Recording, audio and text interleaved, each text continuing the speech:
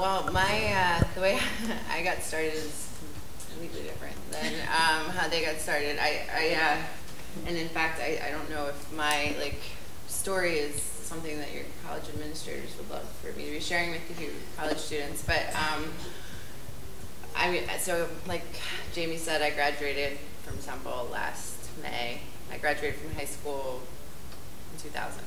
So my college career was not typical by any means. I guess I got started. I went to American University in DC for 2.5 years, and I was really active in the music scene down there, in the punk rock scene. And I did some event stuff like on campus for the Student Union Board and the Independent Arts Collective, so large scale, small scale. And then I also did stuff around the city, like promoting and everything like that, just because I would get to go to concerts for free and shows for free, and I love music. So I did that, and I was a criminal psychology major. I wanted to be a forensic psychologist. I wanted to be Clarice Starling from Silence of the Lambs, if you guys know what I'm talking about. But life happens, and I had a big tragedy occur in my life, and it actually kind of made me decide that I needed to reevaluate what I wanted to do, and maybe not do something so cynical. And so I moved to New York. I just knew I wanted to do something with music industry, entertainment, maybe film. I just knew I liked the entertainment world. I loved Us Weekly.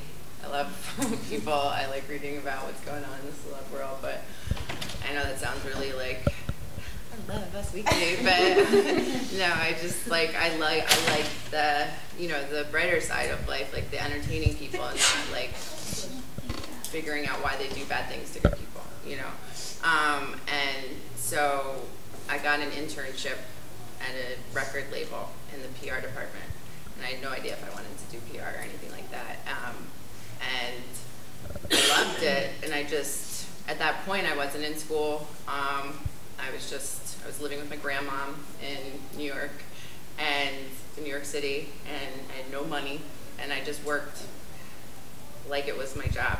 I worked 60 hours a week for free, and actually I think I paid them money because I bought myself lunch every day and took the subway, and through good timing and luck and the fact that they had to kick me out at the end of the day, I ended up getting hired a couple of months later as junior publicist, and then ended up getting promoted over the next year for 3 times to be national tour publicist. So I was in charge of all